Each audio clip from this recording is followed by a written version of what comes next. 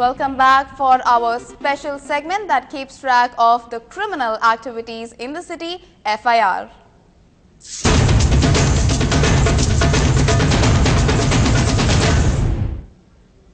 The crime scenario in the spotlights again as a 27-year-old Madan was murdered by his rival gang.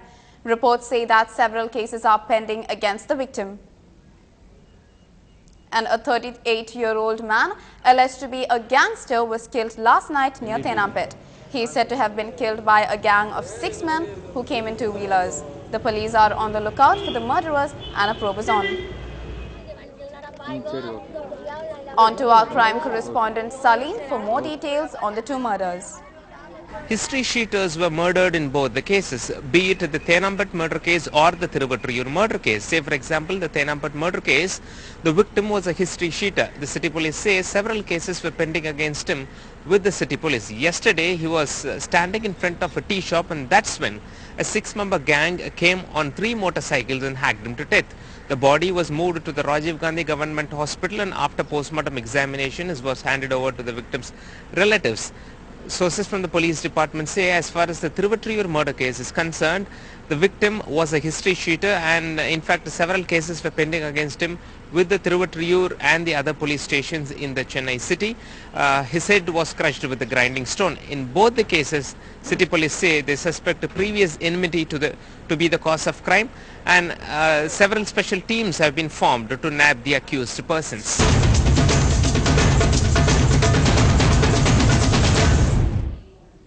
Moving on, Chennaiites have just a month and a half left to furnish details of their tenants to the cops. And it does look like Chennaiites are all set to avoid trouble, as already 1,500 house owners out of the 6,000 have submitted the details in the East Zone of Chennai.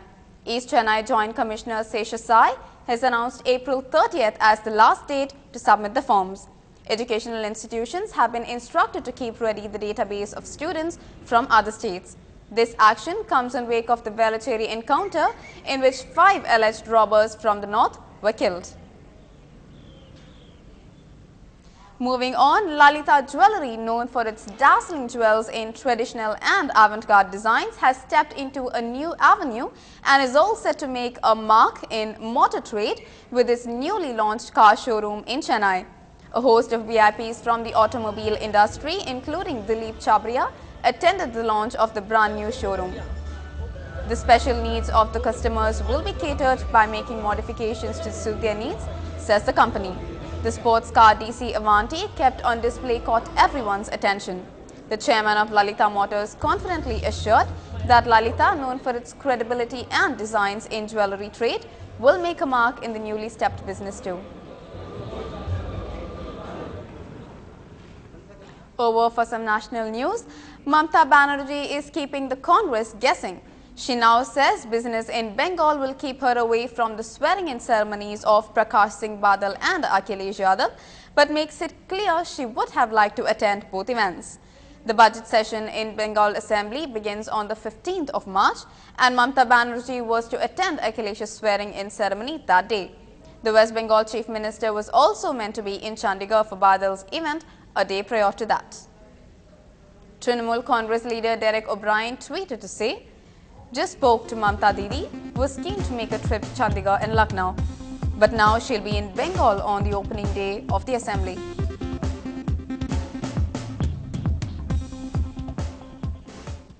Well, Mamata's absence from these events will be some relief for the Congress, which is trying to play down the issue, but the left has hit out, accusing the Trinamool of flip-flop.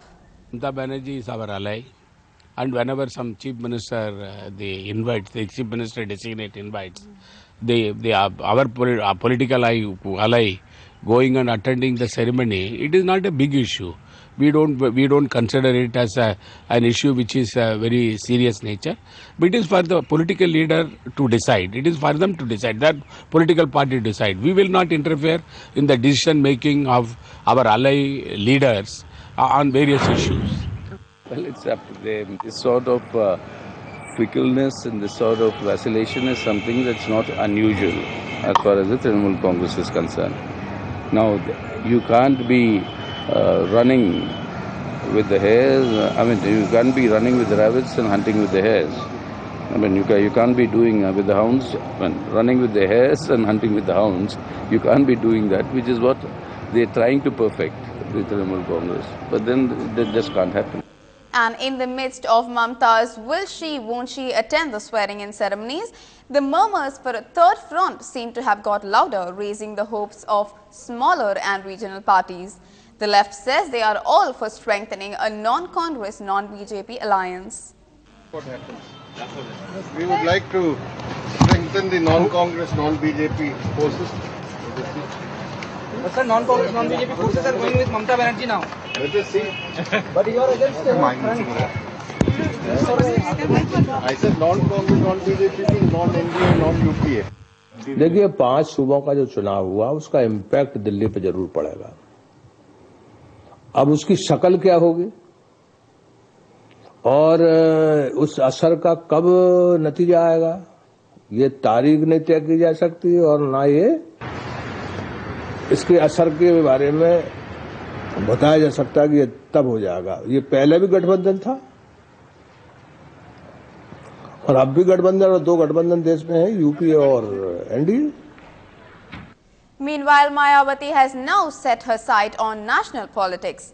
She has indicated she may shift to Delhi to play a role in national politics. Mayawati may enter parliament through the Rajya Sabha route, given that elections to the Rajya Sabha are to be held later this month.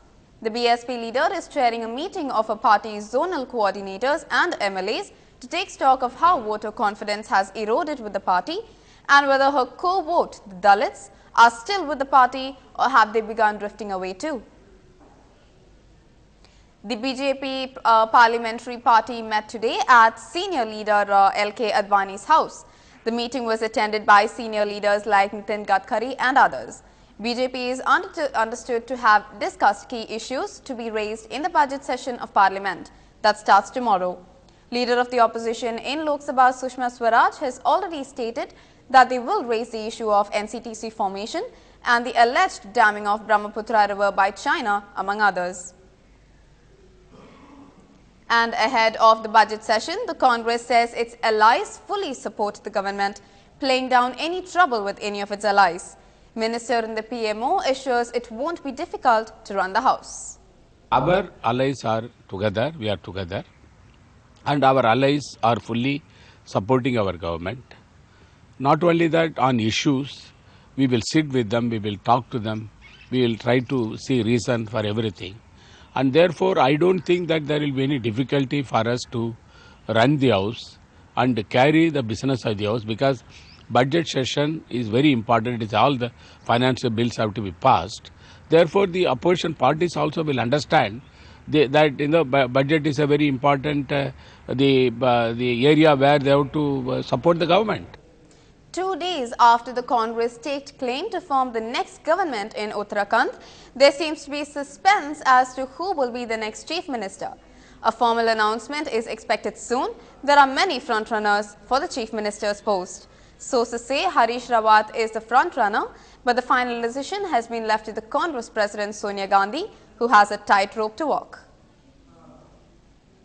केवल सरकार के गठन पे ही नहीं, बल्कि उसके बाद की भी जो चुनौतियां सरकार के सामने आने वाली हैं, पॉलिटिकल आने वाली हैं, वहाँ पे क्या सीन होगा, सरकार कैसे चलेगी, क्या इश्यूज है, राज्यसभा का नॉमिनेशन होना है, तो कई इश्यूज पर उन्होंने से राय मांगी है और हम लोगों ने अपना व्यू पॉइंट बात बता दिया है और निश्चित तौर पे हम लोग की बात सोनिया गांधी तक पहुंचाई जाएगी और आशा की जाती है आज या कल में सोनिया जी निर्णय ले लेंगी. More updates lined up for you on the other side of the break. Stay tuned.